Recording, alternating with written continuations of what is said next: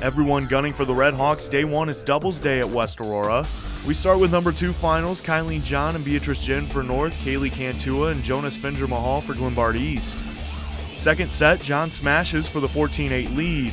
Later, John finishing again. North takes it 21-15, 21-13. Number 3 finals, Central's Elisa Liu and Vivian Shu up against Glenbard North Samantha Eggy and Jovi May Valmonte.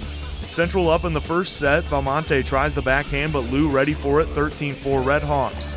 Now 17-7, again it's Liu shooting down the middle, Eggy can't handle it. Red Hawks take the match in 3 sets.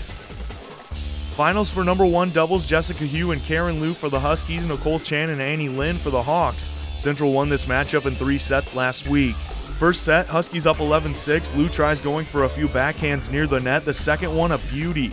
Just inside the line, North wins the set 21-15.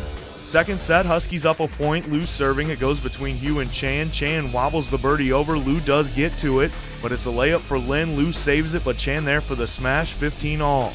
Then the Huskies take control. Hugh and Lynn trading blows. Liu switches to the backhand. Eventually, Liu puts Lynn on the ground. That's a gimme for Hugh, 18-15 North. Huskies take the set, 21-17, and the match. They take 4 doubles titles on Thursday, but Central outlasts North on Saturday, including for 1 and 2 singles and team title number 16.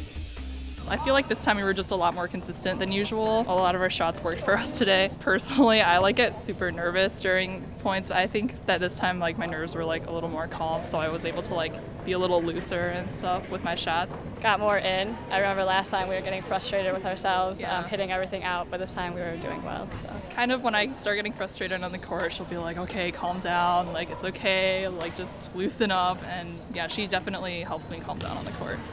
We're both singles players, so a lot of times we have to just be able to trust each other, and when we do that, we play a much better doubles game. So. As long as we communicate well together, as long as we're focusing, we could actually, be a pretty good doubles team. I guess our strengths would be just, being able to get to everything, because being singles players, the court is a lot smaller when you're playing doubles. So I think that's one of our greatest strengths.